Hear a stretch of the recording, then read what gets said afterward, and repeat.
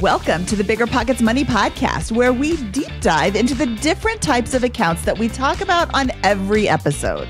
This is a great refresher course for our advanced investors and a great introduction for our novice investors. Hello, hello, hello. My name is Mindy Jensen, and joining me today is our favorite regular contributor to the BiggerPockets Money Podcast, Kyle Mast. Kyle, thanks for joining me. Thanks for having me again. This is going to be a fun one. We'll try to keep it as exciting as accounts can be.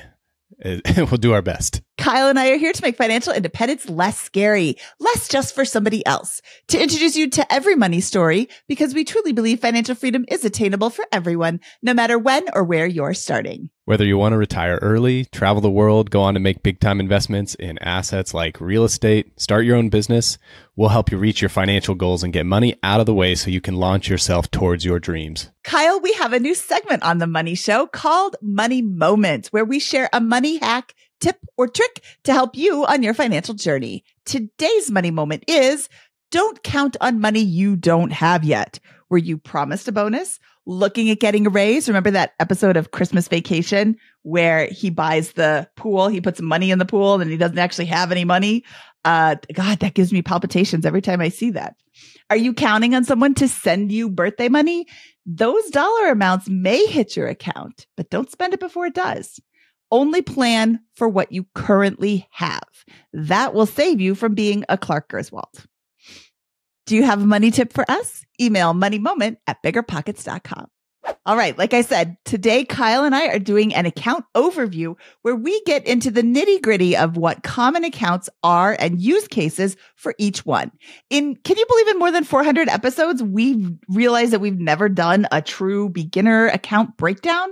So this is for the person just getting started or a refresher for the investor pro, filled with tips from the Kyle Mast, who used to be a CFP and maybe still is. I don't know. Kyle, are you still actually a CFP? I'm still a CFP. It was too hard to get to let it go too quick. I'll hang on to it for a little while anyways. Yeah. So while he is a CFP, he's not your CFP. So make sure you double check everything. But Kyle's pretty smart. So do you want to do your own disclaimer, Kyle? That's pretty good. I'm a professional in this area, but yeah, these are ideas. These are not specific to your situation. Everyone's situation is super unique. We all know. Yes. All right. Well, let's get started with the big one, the 401k. The 401k is an employer-sponsored retirement savings plan that offers significant tax savings while helping you plan for your retirement future. With a 401k, an employee sets aside a percentage of their income to be automatically taken out of each paycheck and invested into their 401k account. And your 401k account is not automatically invested until you decide where that money should go. I think that's really important to note. So, Kyle, what are the contribution limits this year? That's a great question. You threw that at me and I don't have them pulled up at all. They're probably, they adjust every year a little bit for inflation. So they're probably in the 19,000, and this is probably a good way to throw this out there so it makes this more evergreen. It's usually around 19,000 for a normal employee, but then if you're over age 50, you have catch-up contributions, which come up another 6,000-ish that you can do. Let's see, Mindy's looking it up, see how close I am to where we're hitting. Yeah, so Kyle has been out of the CFP game for a minute. They raised them significantly for 2023, which is really awesome for those of us who contribute. Inflation, they're inflation adjusted. Yeah, what are they now? 2023 contribution limits are $22,500 for regular people and an additional $6,000 if you are like me and over 50. So I can put in $28,500. So Kyle, how does a 401k work, you might ask? Do I have to pay taxes on it, you might ask?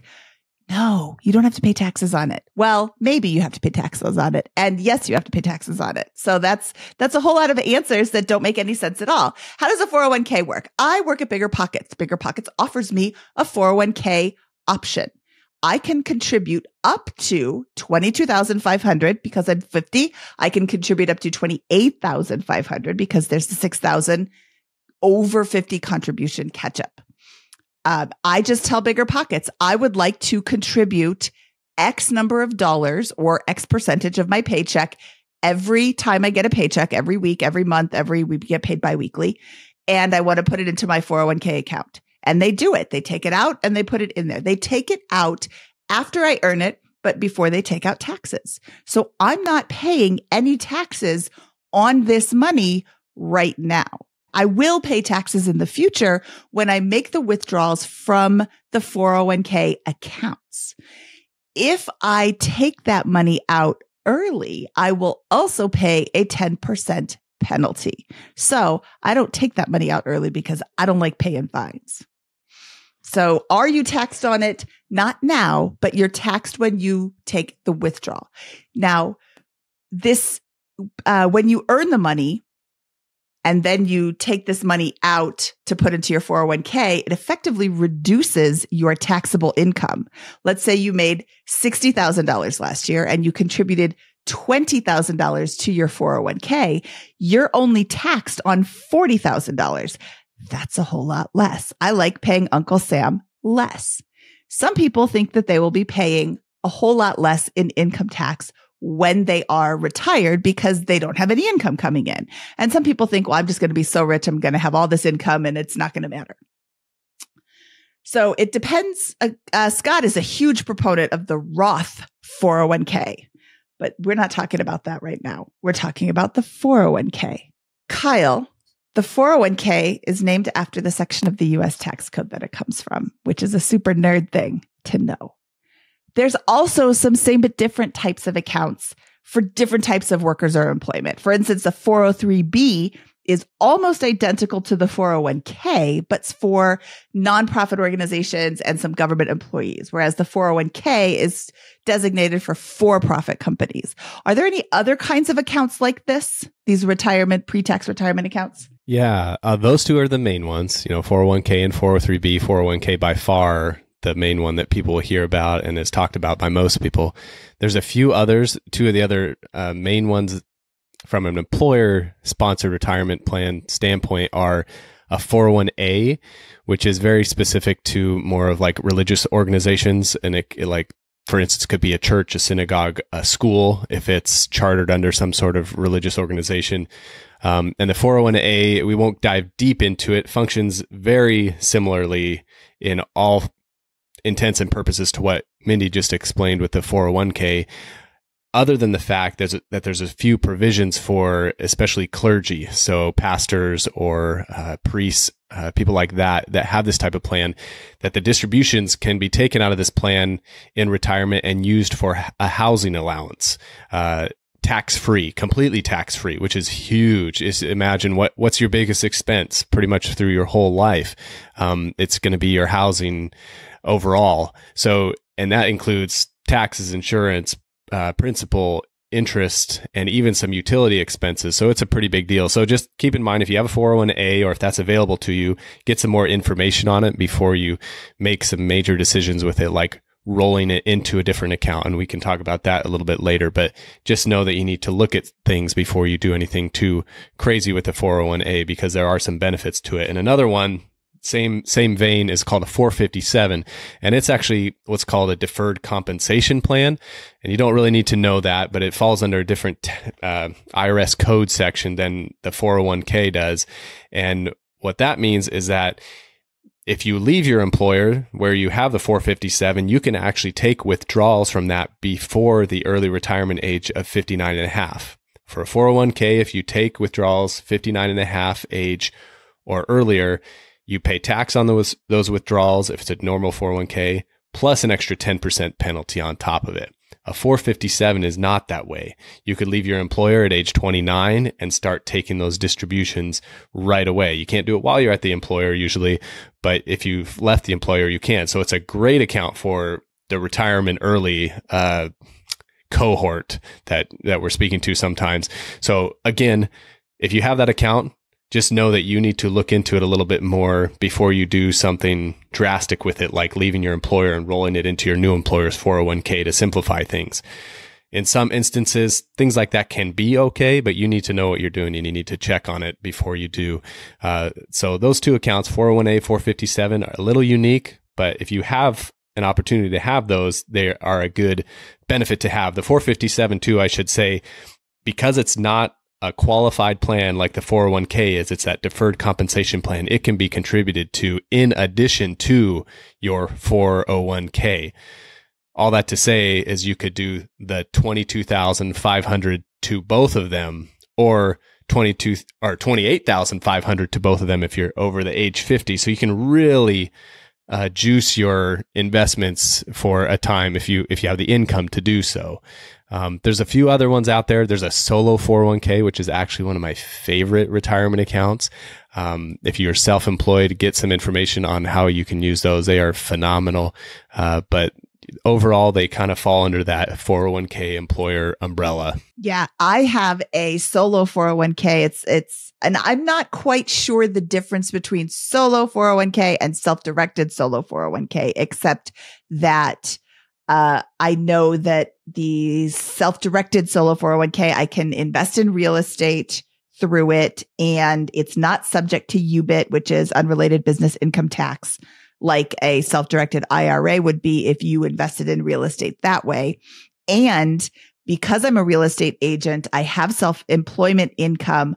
I can put 28,500 into there for my own self. And then my company can match up to 25% of my income as just a company perk, which conveniently enough, my company does.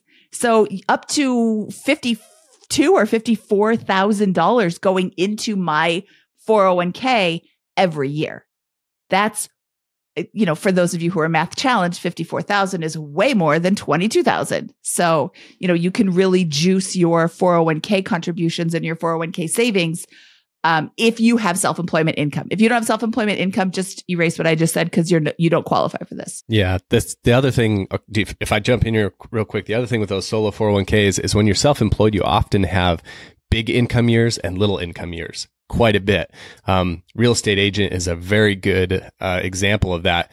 So in a big income year, maybe you do 55,000 into your solo 401k to get you below a certain tax bracket. The next year it's 2023 and things slow down compared to 2021. So you have a lot, you don't have as much income, you don't have as much to put away, you're not paying as much in taxes, so you can dial it back then. You are the employer and the employee, so you can control that immensely and you can save a lot in taxes that way. Yeah, it's great. And that is when having a tax planner can help you out, having somebody who's really knowledgeable about the different options available to you. With regards to the 457 plan, I have 2 episodes to send our listeners to. Episode 39 featuring Jamila Sufrant. She was the first person who ever introduced me to the 457 plan. And you can watch my jaw drop when she starts talking about all the benefits of the 457 plan. I was like, whoa, what? And then episode 124 with a millionaire educator. He actually does this on purpose. He will max out his 457 and then maybe contribute to a 403B if there's anything left over, because when he leaves his teaching job and he frequently changes schools and leaves his teaching job, he will then be able to access that money. He doesn't roll it over into a 401k. He just accesses that money at a much lower tax bracket, because he's a teacher and unfortunately they don't get paid very well. So I think that's really important bit of advice. Don't just roll your accounts over into an IRA or into a different kind of account. One last thing I want to say on this, and I wanted to start off the whole episode with this because I do love the 401k so much. I want to say when you start a new company on benefits enrollment, read through everything that is offered to you. Maybe you don't know that you have a 457 plan because nobody ever told you and you didn't read all the way through. Maybe you don't know that you have a 401A option, but read through everything that's available and see what your options are. Talk to HR and ask them questions. Go on Google and see what all of these different types of accounts are, because some of these accounts can be really, really awesome for you and your financial future. Take advantage of them. All right, Kyle, let's move along to the IRA. What is it and why is it different from a 401k? Yeah, the IRA it stands for individual retirement account. And we can kind of go back over everything Mindy explained for the 401k. It's very similar, except that it's not sponsored or held by an employer. You own it individually and you are in control of it, and you can custody it or hold it at any company you want. And some you might know is Schwab or Fidelity, TD Ameritrade, Chase, all kinds of different companies, E-Trade. And it's just a pre-tax account, has a certain limit each year that you are able to put into it. It's a lot less, and it is deducted from your taxes when you file your tax return rather than it being deducted directly from your paycheck. But it's also functions the same way as a 401k in the fact that if you leave an employer and you want to consolidate, say you've been at several employers and you have several different 401k plans, you can roll them out of your 401k plans at former employers into a single IRA so that you're controlling all of your money and your investments in one place. And that doesn't mean sometimes I had people would get confused. Well, I don't want to do that because everything's held at one company and I want to be diversified. Well, you don't want to be diversified at different custodians. You want to be diversified within your investments. So to say that another way, it doesn't matter if you have 401k at company A, company B, company C, and your IRA at company D. You can put all those into your IRA at company D if the fees are reasonable and you have more control over it, and you can still diversify it just as well in that account. It's a good holding account to bring things into. But again, it's pre-tax money. If you take it out before 59 and a half, you'll pay a penalty on it and it'll be added to your taxable income, however much you take out after 59 and a half.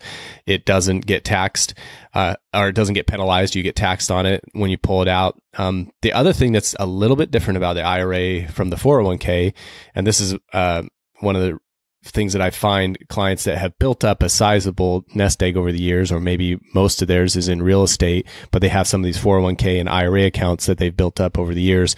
An IRA, all the money goes in pre-tax. It grows tax-free, and when you take it out, you're taxed, unless you donate it directly to a nonprofit. And this is something that, and I think I've mentioned this before on the show, but for me personally and a lot of my clients, this is going to be my old man giving account. This is where when I'm 70 and a half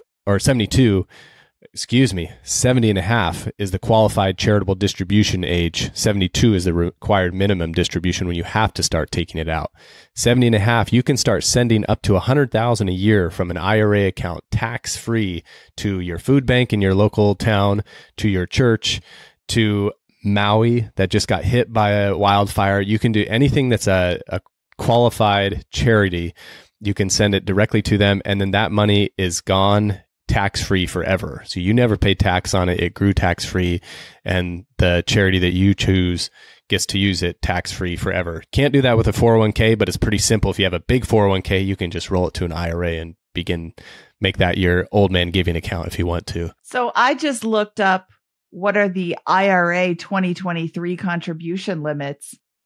I don't like this number at all. $6,500 for the whole year, but the 401k is $22,000 and only $1,000 for over 50. Why is it so different? It just depends on when Congress put the law in for each of the accounts. So if you notice on both of those, the catch-up contribution of $6,000 and $1,000 for the IRA, $1,000 for the 401k, $6,000. Those amounts have not changed in a very long time. They're not adjusted for inflation automatically. And the IRA, this is, I'm not positive on this. I'm going to get it completely right, but it has a different inflation adjustment than the 401k. The 401k adjusts very regularly to inflation. The IRA it'll go a few years and then it'll bump by about $500 and then it'll bump by 500 more a few years later. Whereas the 401k has really kept up with inflation. And that jump that you looked up for this episode just goes right lockstep with this last year's huge inflation, whereas the IRA does not. So it's a very different calculation, and it just is when they were put into law.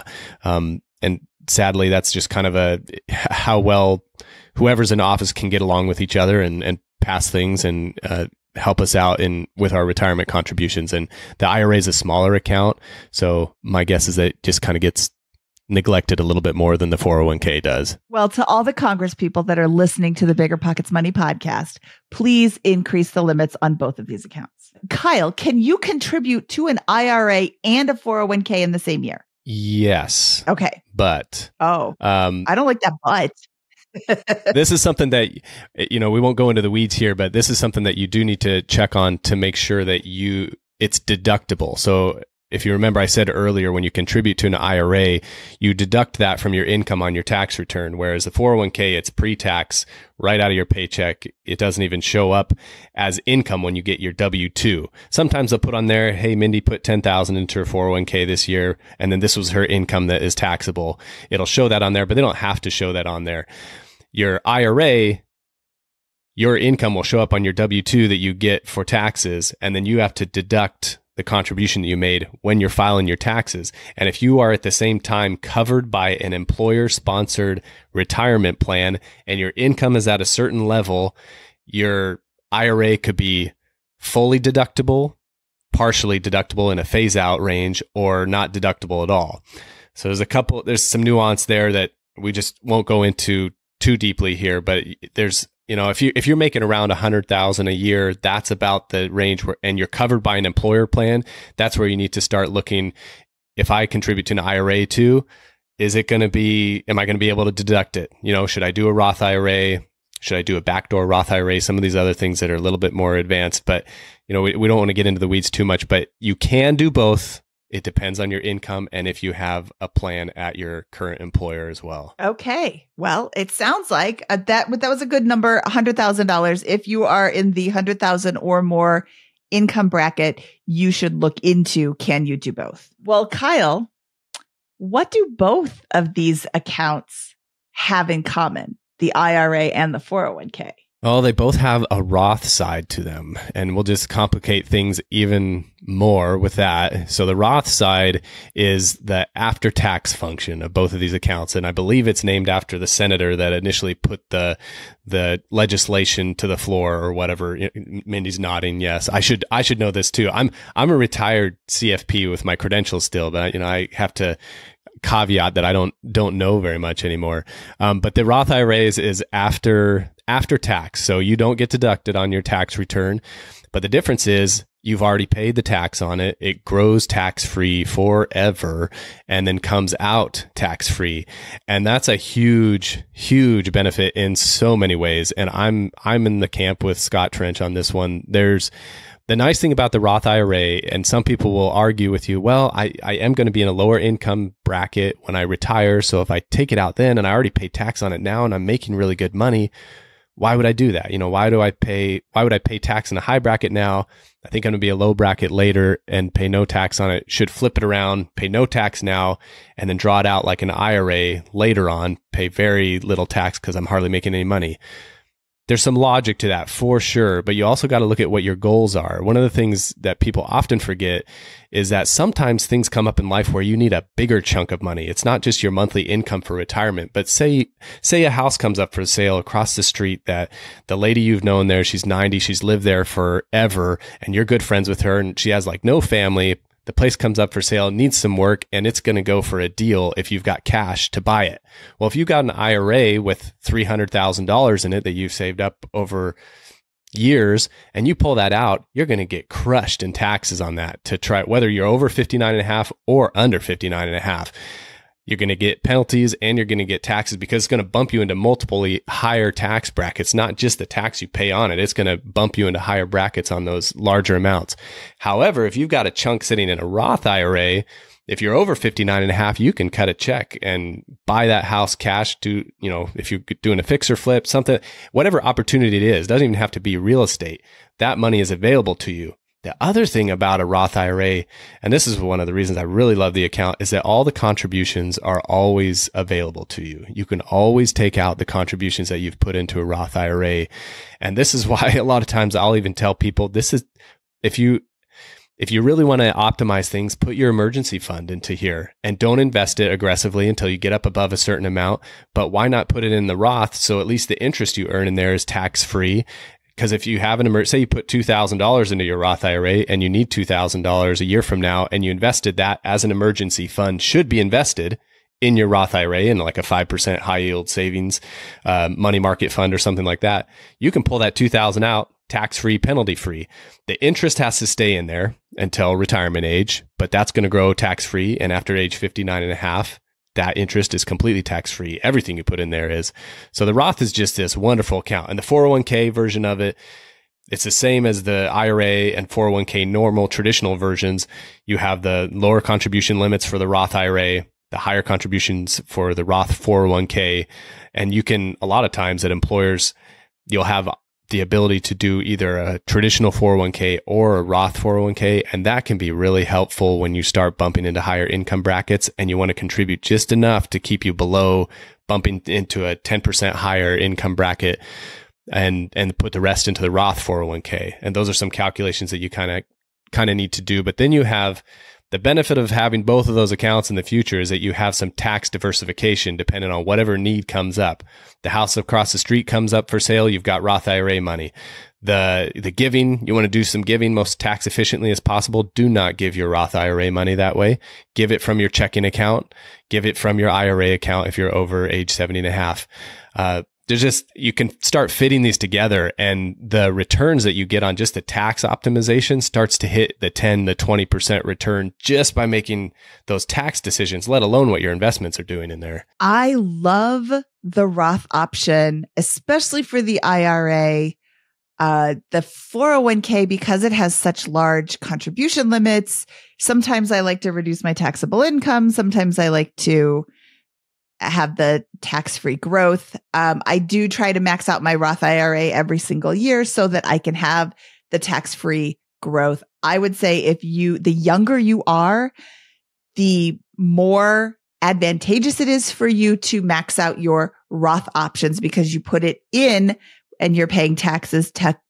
Typically, the younger you are, the less money you're making. So you put it in, you're in a lower tax bracket. You have longer amounts of time for it to grow tax-free. And then you pull it out with no taxes paid. Whereas if you're, 50 years old and you're just starting a Roth IRA, it's going to grow for 5 years, 10 years, 15 years, and then you're going to start pulling it out.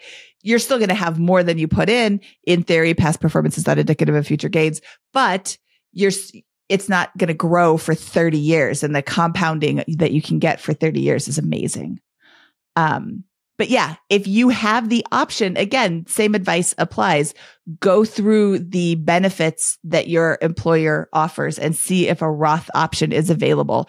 If it doesn't look like a Roth option is available, ask your HR department just to make sure. Because if that's enticing to you, you should really take advantage of it if you have the availability. Yeah, and sometimes if you mention it to your HR department, you might be among a few people that mention it and it might get added. So that's a really, really good reason to do it. We've got a few more accounts to talk about. These are going to go a little bit quicker because they're pretty straightforward. The next one up is the HSA, or the Health Savings Account, is a type of personal savings account that you can set up to pay certain healthcare costs. An HSA allows you to put money away pre-tax and withdraw it tax-free as long as you're using it to pay for qualified medical expenses like deductibles, co-payments, co-insurance, pharmacy, and also like random other things that you might not think of, like contact solution, Band-Aids. There's a huge list of, I think it's like 12 bajillion different items that you can use your HSA dollars for. What some people do with their HSA dollars, since they are considered triple tax advantage because there's no tax going in, it grows tax-free, and there's no tax when you pull it out so long as you use it for the right things. People will cash flow their expenses as much as they can and just let this account grow. I have had an HSA for multiple years. We actually, to your point, Kyle, many of us at BiggerPockets lobbied the powers that be and got an HSA option because we wanted this HSA or a high deductible account because we wanted this HSA option. That's another thing I have to say. The HSA is only available if you have a high deductible insurance plan, health insurance plan. So if you have a high deductible plan, the HSA is an amazing account. The contribution limits are $3,850 for single people and $7,750 for a family. That means every year you can put that much into the account. I'm not sure if it's my plan specifically or all plans. Once you have $1,000 in your account, you can start investing it in the stock market. I think I can invest in anything I want. So I do. I think I have Tesla stock with. Nice. That was courtesy of my husband, of course. That's not probably what I would choose, but choose high risk, low risk, whatever you need. We're just using it as another investment account, which is really awesome. Yeah, I think in general, it's kind of up to the employer on that threshold for like how much you have to have in cash and then move it to investments. I know some you can just put in investments right away. I used to tell clients to have with your HSA account, maybe 2 to 3 years of your plan's deductible in the cash part of it. And then the rest of it you can let ride in the investment account. Use it 3 years maybe to be safe, because then if something big happens, you've got the deductible in there, it's tax free, and the rest of it is growing long term for you. But if you can cash flow it, like you said, and that receipt strategy of keeping your receipts later on to reimburse yourself after the growth has happened, that's a very optimized strategy that you can dive into on some other blog posts and podcasts. The Mad Fientist, he does some really good stuff on some of this HSA Roth conversion, well-written blog posts that you can look up if you're looking to dive into it a little bit more. Yeah, that is a great point. And thank you for bringing up the receipts, because I actually have a huge pile right next to me. I forgot to mention that. Nice.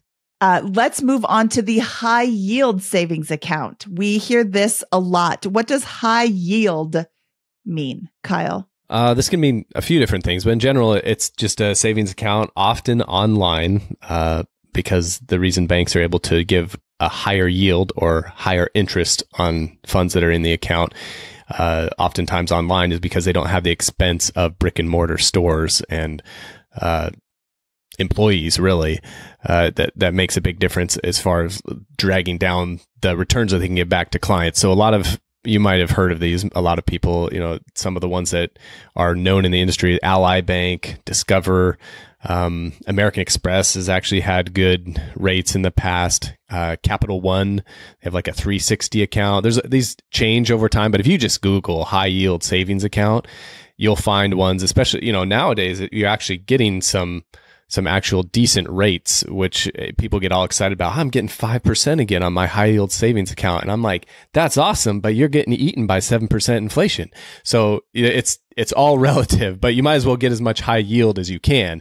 We were complaining about a high yield savings account being 1.5% 2 years ago, but inflation was like 0.5%. So it's not, or the official inflation was, I guess. So which is better?